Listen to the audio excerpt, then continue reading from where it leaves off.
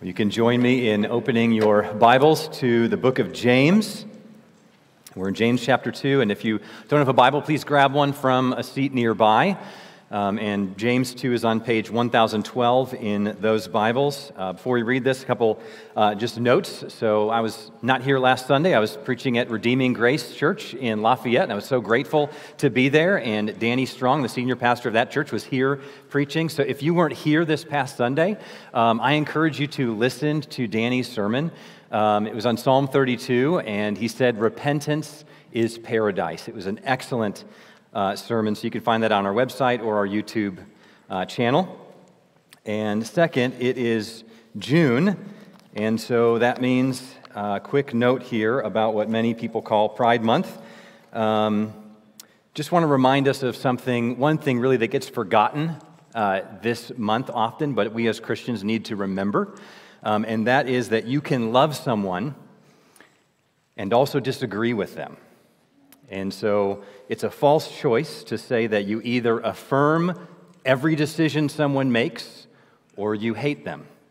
Jesus modeled truth and love. He loved people deeply, and he constantly disapproved of all sorts of the ways that people thought and behaved. So we embrace, from his example and his command, both truth and love. We embrace the biblical and biological truth about gender and sexuality, and we keep loving. So we love and we disagree, and language that creates a false choice there is sometimes used to manipulate people to feeling bad enough to change what they actually do believe, and so we don't want to do that. So James chapter 2, verses 14 through 26. Let's read this together. "What good is it, my brothers, if someone says he has faith, but does not have works? Can that faith save him?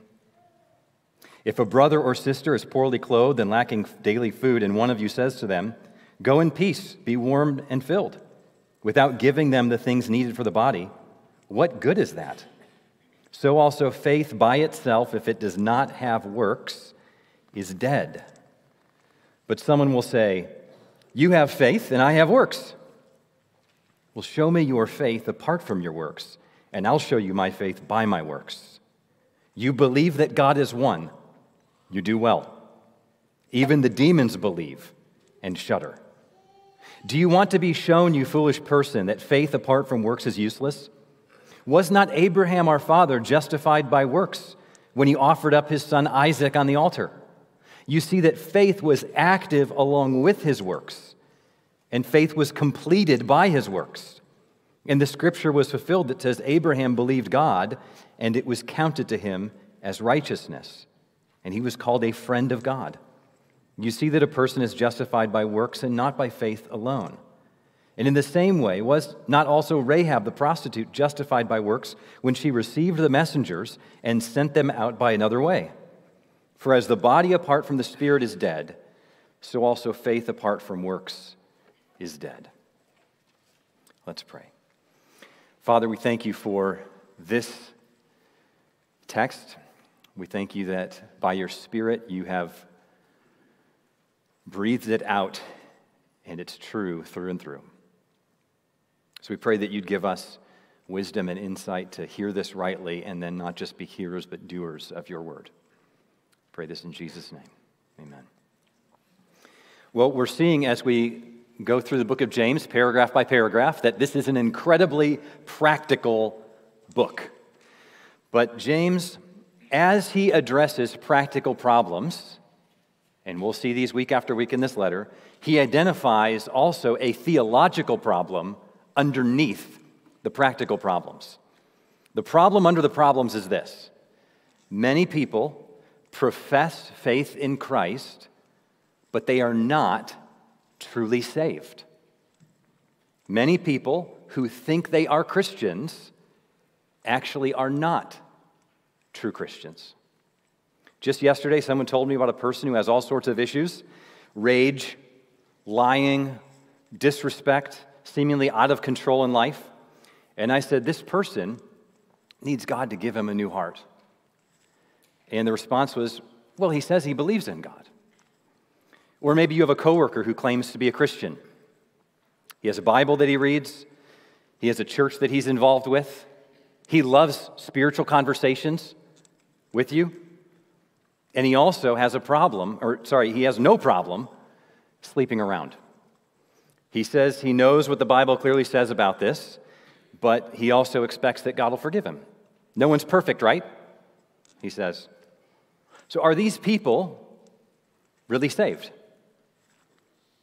Here are the questions we're thinking about this morning. Is someone saved who believes the truth about Jesus, but nothing changes in their life from it? Is someone saved if they go to church, read the Bible, like spiritual conversations, lead a decent life, but they don't have any real costly obedience or self-denial for Jesus' sake in their life?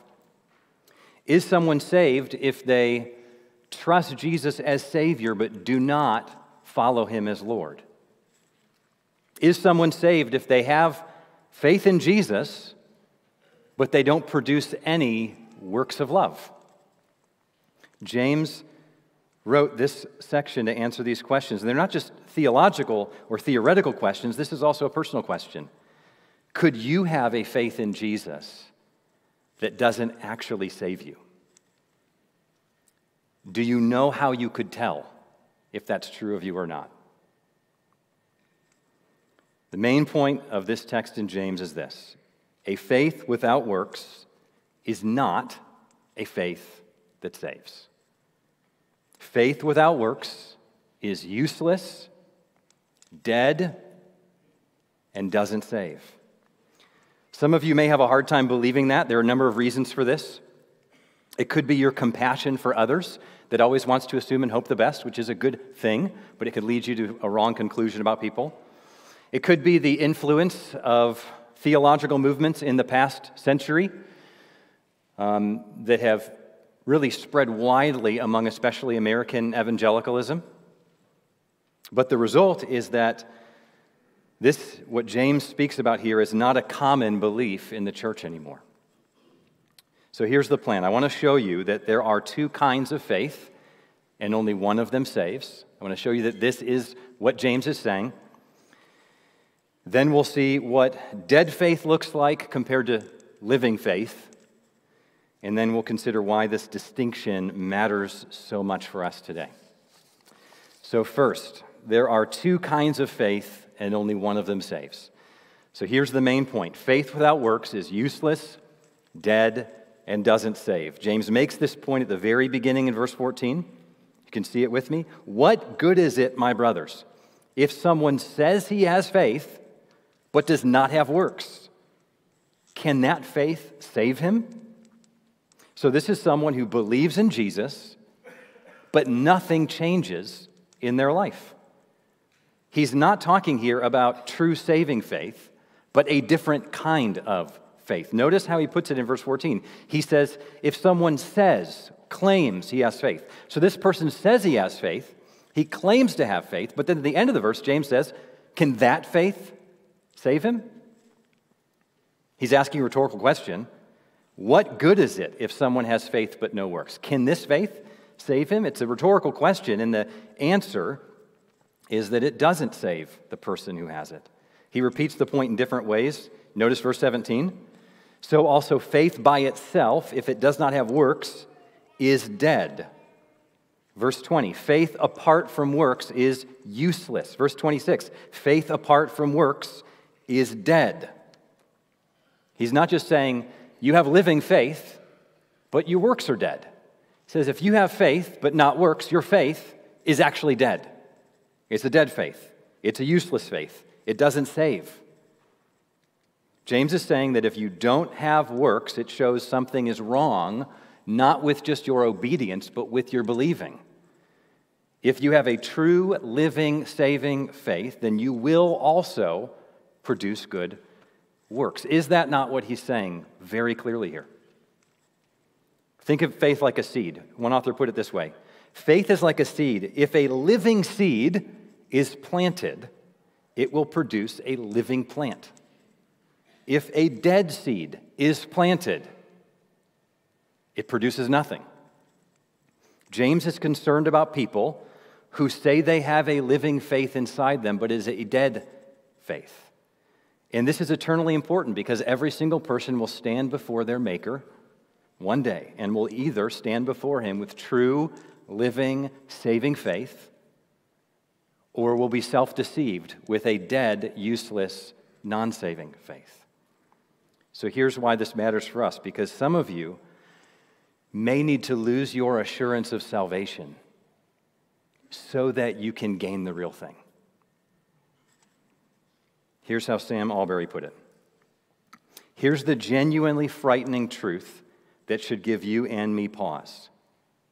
It is possible to claim and to believe you possess genuine saving faith when in fact you do not. It is possible, in other words, to believe you have things sorted with God, that you will not face his judgment, that there's hope for you beyond the grave, and yet remain under the judgment of God. It is possible, in short, unknowingly, to possess counterfeit faith. So this may be unsettling, but this kind of text and this kind of message is a gift. How terrible would it be if God didn't give us a text like this to wake us up? This moment when you feel uncomfortable may be the most important moment of your entire life. Because you will finally, in this moment, this morning, wake up to the reality that you thought you were a Christian and you want to be a Christian, but you thought you were just by being here at Zionsville Fellowship and by liking the Bible, by reading the books I recommend at the Resource Center, by enjoying spiritual conversations, by being in a small group. And yet you are waking up then this morning, by God's grace, to realize you need to actually come to Jesus. You realize that you've been treating Jesus like a get-out-of-hell-free card. And you need to come to him as your personal, living, true Savior and leader of your life, rescuer from sin, and friend. Now, some of you are true Christians, and you have a very sensitive conscience. And so you're starting maybe right now to unnecessarily doubt your salvation. I get that. And I don't want you to feel that way. So there's just multiple kinds of people in the room. We need to hear multiple kinds of things. So may the Lord, by the Spirit, help you in your heart hear what you need to hear this morning. So that's also why the next points matter. How can we tell the difference? How can we tell if we or someone else has a living faith or a dead faith? So that's the second point. It's this. Here's what dead faith looks like. James gives us 3 descriptions of it in verses 15 to 19. Dead faith doesn't do anything, doesn't think it needs to do anything, and it thinks thinking is enough. So first, it doesn't do anything. Verse 15. If a brother or sister is poorly clothed and lacking in daily food, and one of you says to them, "Go in peace, be warm and filled," without giving them the things needed for the body, what good is that? So this is the person who's happy to send thoughts and prayers and could make a difference in the person's life, but doesn't. True faith, though, actively seeks to help others in their needs because it's sincere. It sees needs and it responds with real help. And if your faith doesn't do that, it's not a real Christian faith. In other words, the evidence that your faith is real is that you help other Christians in need, according to James here. James probably learned this from Jesus. Have you heard Jesus' story about what the last judgment will be like? It's Matthew 25. You can read it sometime later. Jesus says that he'll sit on a throne. Son of Man will sit on a throne. All nations will be gathered before him, and he'll separate people into 2 categories, whom he calls sheep and goats. He'll put the sheep on the right, the goats on the left. The sheep will enter into the eternal kingdom. The goats will receive eternal punishment. And what's most surprising about Jesus' story is the criteria he uses to distinguish the two groups. It's whether or not they cared for other Christians. Right? Jesus' brothers, he says, your brothers and sisters, other Christians in need. He'll say to the goats, truly I say to you, as you did not do it to one of the least of these, you did not do it to me. And these will go away into eternal punishment, but the righteous to eternal life. So dead faith doesn't do anything. It doesn't change the person who has it. Second, dead faith doesn't think it needs to do anything. This is verse 18. But someone will say, you have faith, I have works. James responds, show me your faith apart from your works, and I'll show you my faith by my works. So someone is saying, listen, some Christians have faith, some Christians have works. Right? You have faith, I have works, or you have works, I have faith. There's just different things for different people. So why do you need to make the faith alone people feel bad if they don't have works? Everyone's got their own gifts. God gives some people faith, some people works. James responds, well, show me your faith apart from your works. Can't do it. And he says, I'll show you my faith by my works. In other words, you misunderstand how faith and works go together if you think, well, some people have faith, some people have works, and that's just fine. You think they can stand alone, but they can't. If you have true faith, it will produce works. You can't claim to trust Jesus and not works. Or you can claim to trust Jesus, I guess he'd say, as much as you want. But it can't be seen unless you have works that prove it. Third, dead faith thinks thinking is enough. So it defines faith as merely intellectual agreement with truth. So here's James's response in verse 19. You believe that God is one. You do well. Even the demons believe and shudder. So this person believes that God is one. That was the foundational confession of faith in the Old Testament. They get an A+ on their theology test. And James says, do you know who else gets an A on their theology test? Demons do. So you aren't saved merely by believing certain things are true. We can think of it like this. There's a difference between believing that and believing in. You can believe that the Bible's true. You can believe that Jesus lived a perfect life, died a substitutionary death, rose in victory. You can believe that you are a sinner in need of a Savior. You can believe that the world needs Jesus, and so do you. And yet, if this is all your faith is, just believing that, agreeing things are true, that's not a saving faith. Because it's not believing in Jesus, trusting him personally.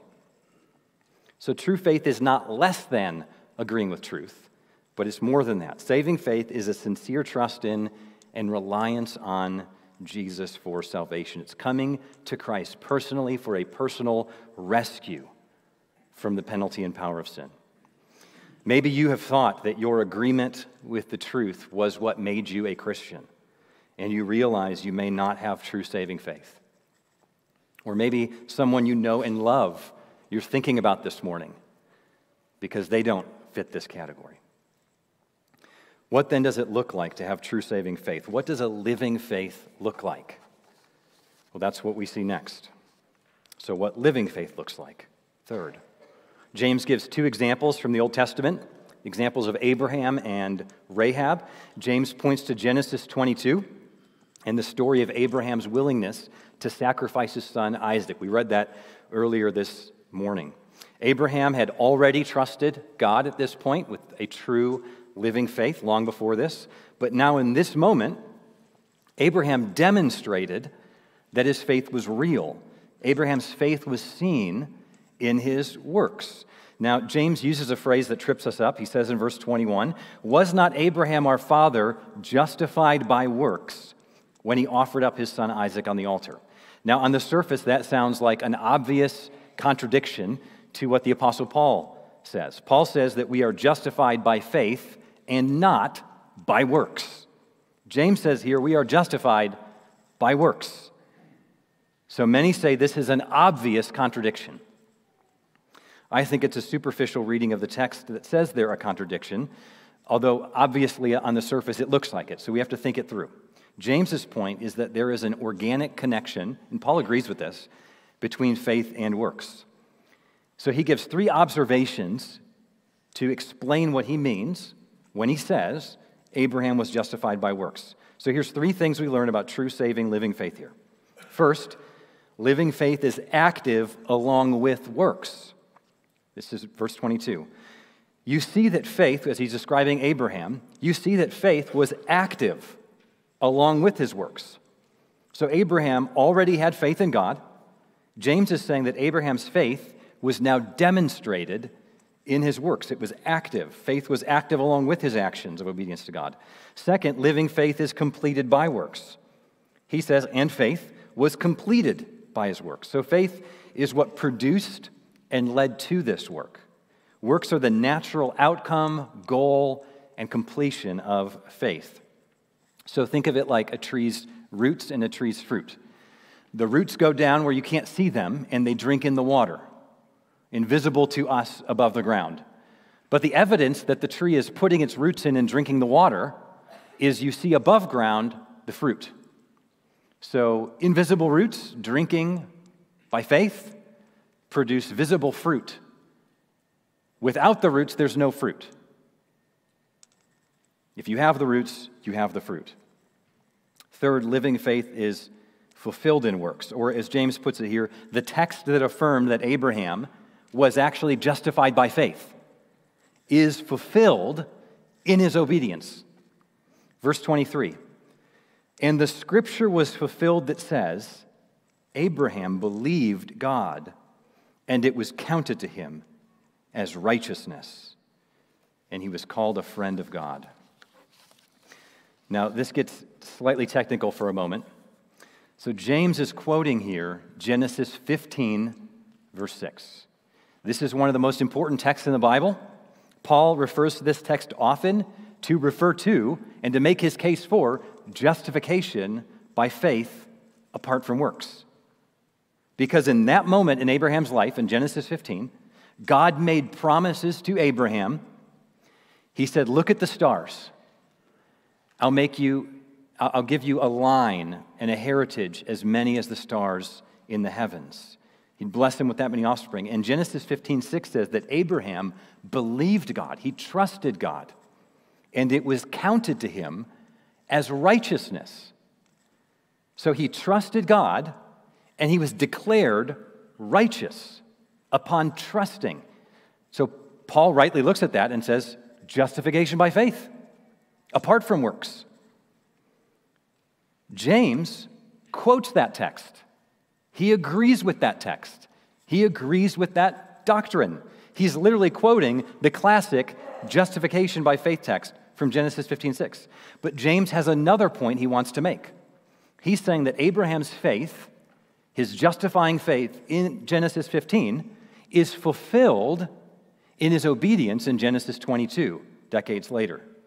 So God had promised Abraham now that he would give him this lineage, and it would come through his son Isaac. Isaac would continue his line.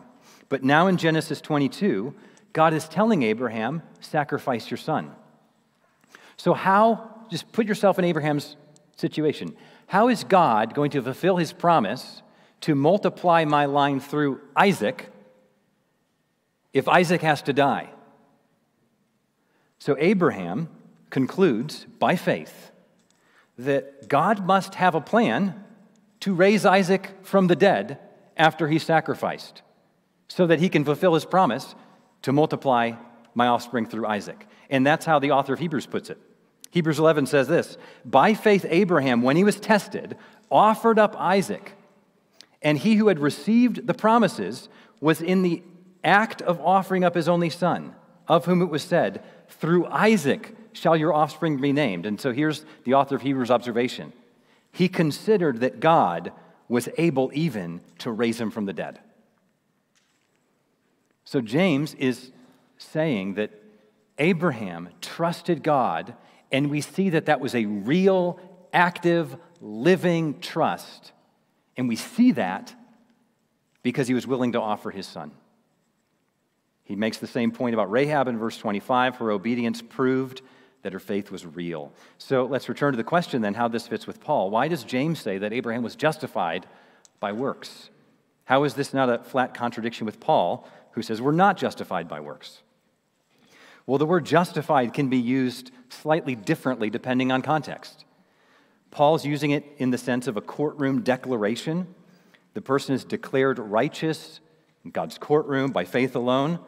So Paul says when Abraham believed God, he was justified, and we see that in Genesis 15. But the word can also be used in the sense of giving a demonstration or a vindication of something. So you can use the word to mean this person was demonstrated or shown to be righteous. So I think that's how James is using the term. He isn't saying that the works Abraham did are somehow the basis of his eternal salvation. He's quoting the text that said Abraham was righteous already by faith. But his point is that Abraham was then later demonstrated or shown to be righteous by his works. His works gave evidence of his faith. So we still want to ask the question, why would Paul and James use this slightly differently here? It's because they're addressing different problems here. Paul was constantly addressing the problem of legalism. So people said you had to do certain works as the basis for your salvation. And Paul says, no. Don't you see in Genesis 15 that Abraham believed God and it was counted to him as righteousness? He was justified by trusting. So while Paul addressed the legalists, James is here addressing what we can call antinomians, right? Those who are anti-law, anti-works. People said, faith is simply agreeing intellectually with truth. And James says, well, that kind of faith doesn't save you. And so he quotes Genesis 15 to affirm that Abraham was righteous by faith, but then he shows that that faith led to works. Abraham's faith was demonstrated or vindicated by works.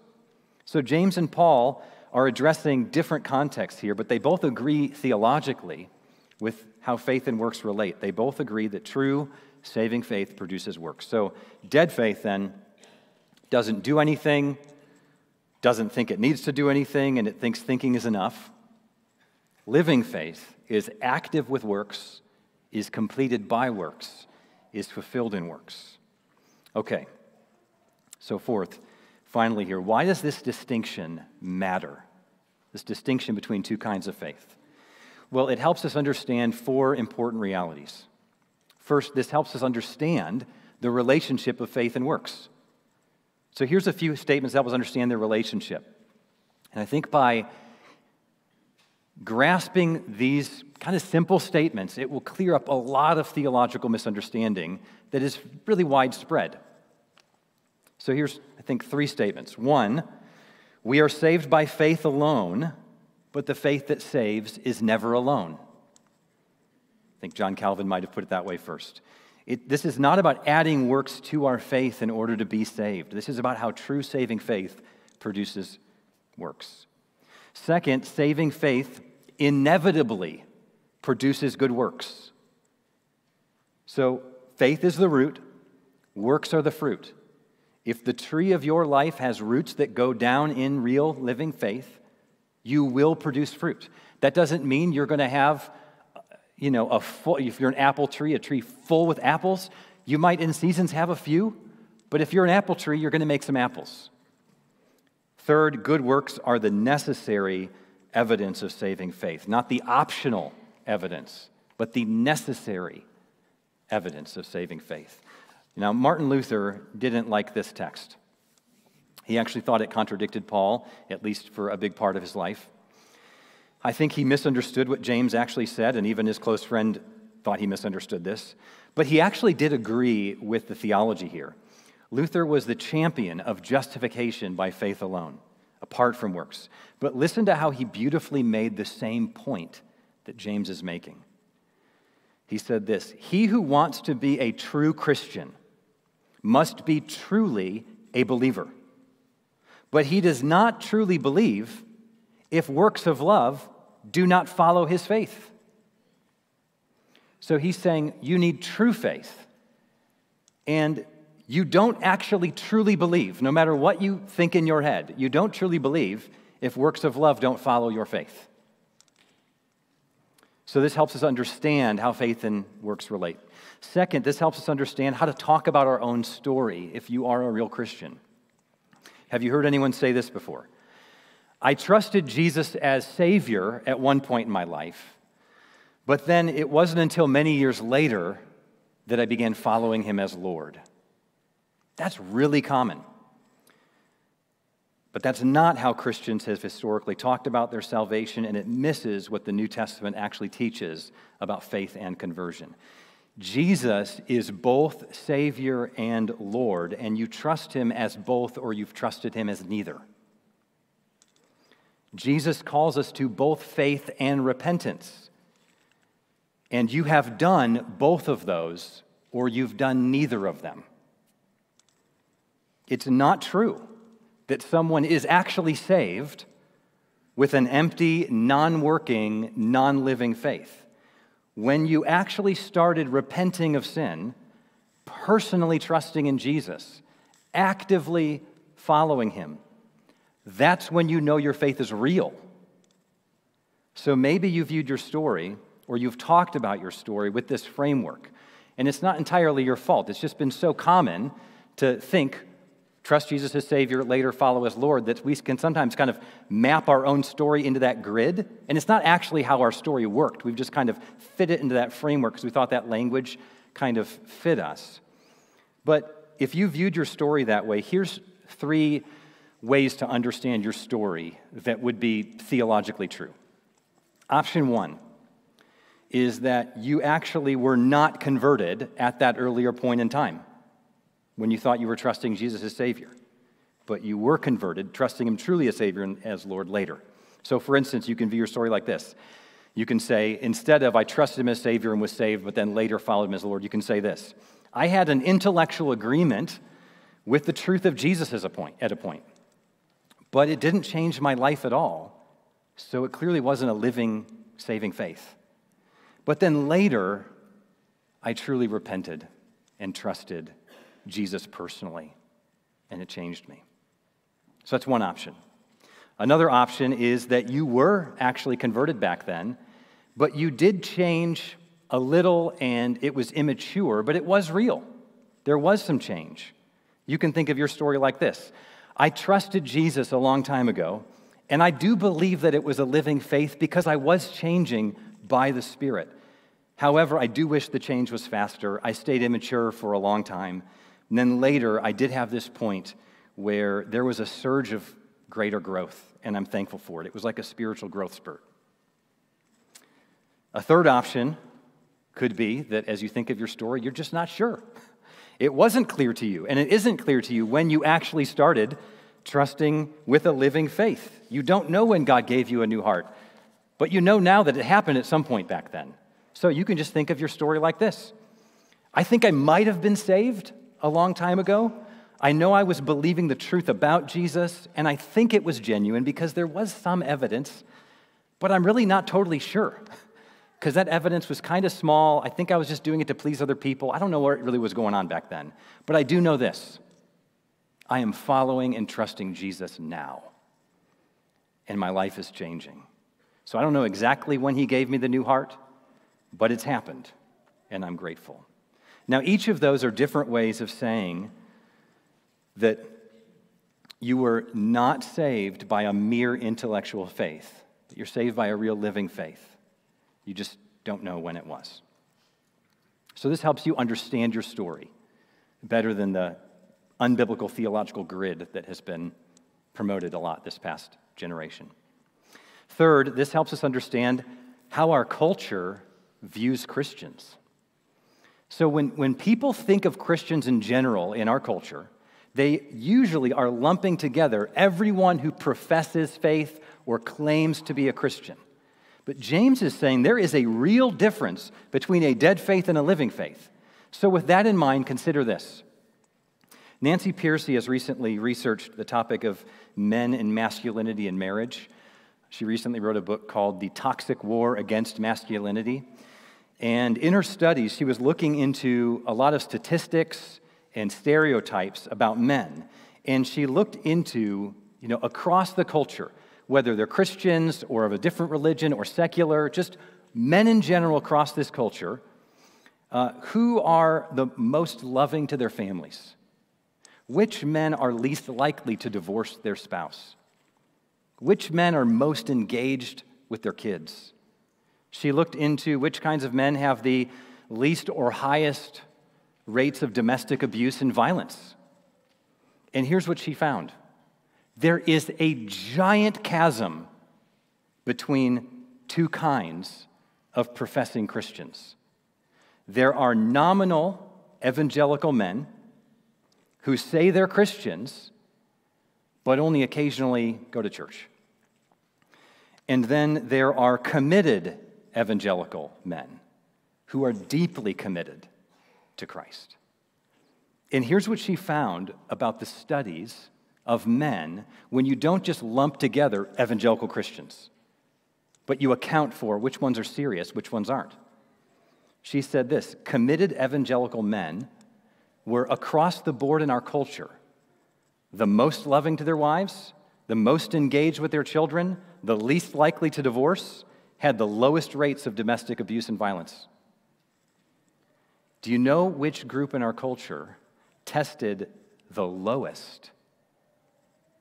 Even lower than secular men. It's nominal Christian men.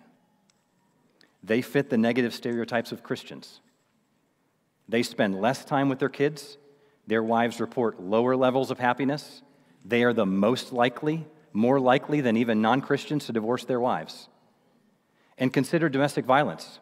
While committed evangelical couples reported the lowest rate of violence among any group, nominal Christians reported the highest of any group. Brad Wilcox said, "The most violent husbands in America are nominal evangelical Protestants who attend church infrequently or not at all." This would not surprise James.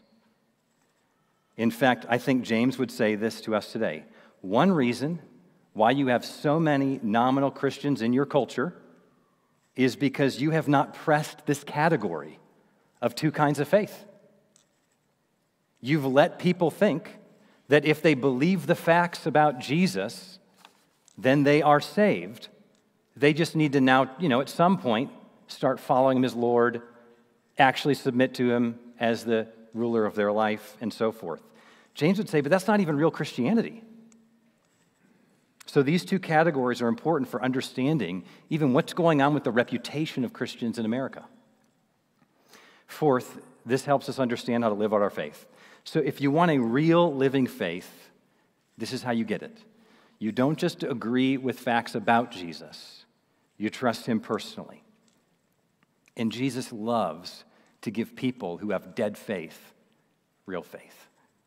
He loves to save nominal Christians from their Christianity by bringing them true saving faith. So if this is you, come to Jesus with a sincere trust in him. This is not about you now saying, I've got to get busy with works. This is about you getting real faith, actually trusting him. Receive forgiveness of sins. Receive the Holy Spirit. Receive a new heart. Follow him as your Lord and Savior and friend. And for those of you with a living faith, this is the kind of faith that brings change. We don't just try to change ourselves now. We keep trusting and loving Jesus, and that trust and love, receiving his love, is what changes us. Let's pray.